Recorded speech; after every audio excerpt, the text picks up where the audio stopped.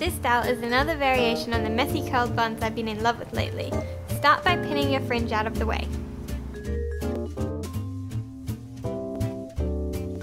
Take a very small section of hair from the top and twist it backwards and away from your face tightly.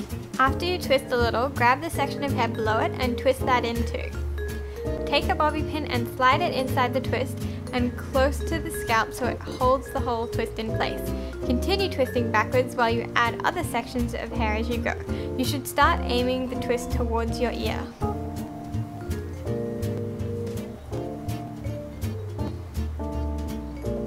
Every few twists, add another pin to hold it in place.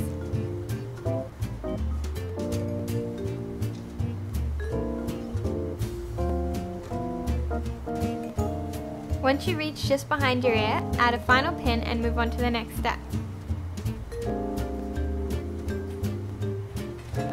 Brush the non-twisted side of your hair over to the twist side. Pin it in place. Clip the already twisted hair up and out of the way for the moment. Fluff the rest of the hair with your fingers to give it some volume.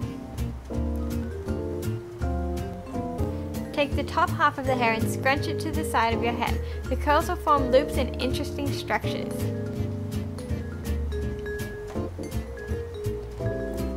Pin it all in place and make sure not to cover your original twist.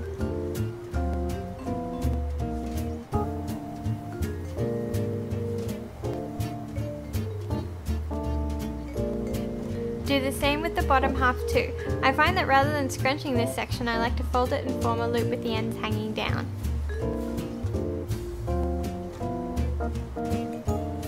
Again, pin it in place.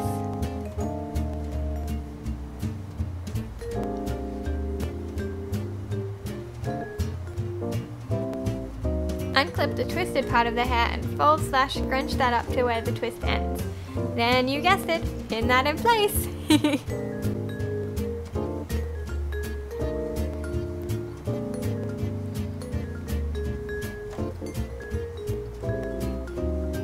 And that's all there is to it. A gigantic relaxed side bun which looks quite impressive but really didn't take that much effort at all.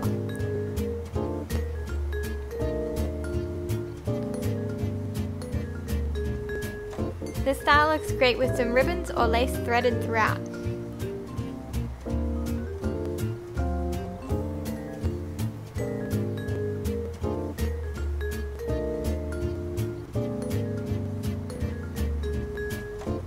Perfect for spring or summer. Hope this was a useful video. Check out the blog post linked in the description for more information, and thanks so much for watching. Bye!